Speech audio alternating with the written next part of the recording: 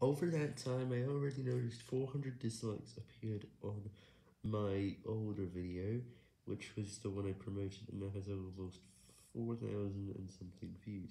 Because it's in the top 5, it's much more likely to be ruined by channel pages because it's reached the most popular list, but I don't really care about that. Instead, there's just a 4.5 like to dislike ratio, and I don't know what caused it, but this is most likely because of a bomb. And if it decreased my channel average below 50%, you'll know that this is what happened.